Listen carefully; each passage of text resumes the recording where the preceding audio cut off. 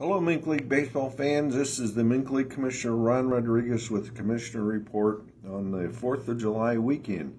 First of all, happy 4th of July. I hope everybody's enjoying it. Have a great weekend.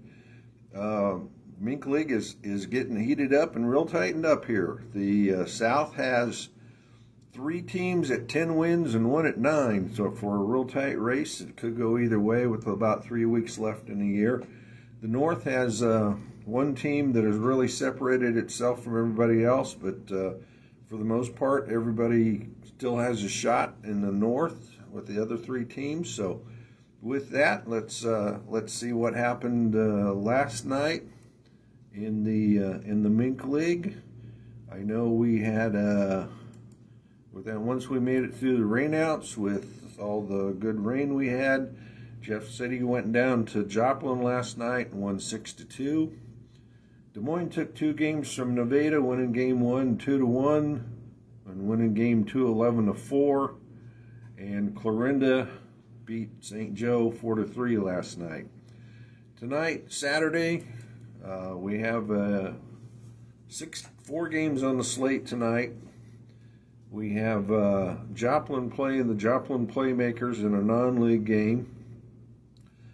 Clarinda is hosting Sedalia, and they're a 4th of July big fireworks night in Clarinda. If you've never been there for that, that is a big extravaganza.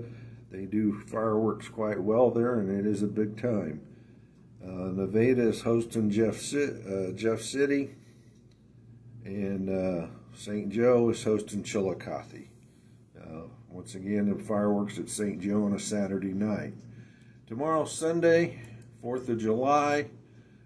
2 games on the slate. Joplin and Nevada are going to Springdale, Arkansas to play an exhibition type game down there for tomorrow night for the 4th of July. And St. Joe is hosting Sedalia for a big fireworks extravaganza there on the 4th of July in St. Joe. Brings us in to start Monday, and then our All-Star game is Thursday in Jeff City. So, Mink League fans, hey, enjoy the weather. It's nice out. It's not really hot yet. And the races are heating up. So hope to see you at the ballpark. I'll be all around. So take her easy. Have a great weekend. Don't blow your fingers off. And enjoy the fireworks. Talk to you later. Bye.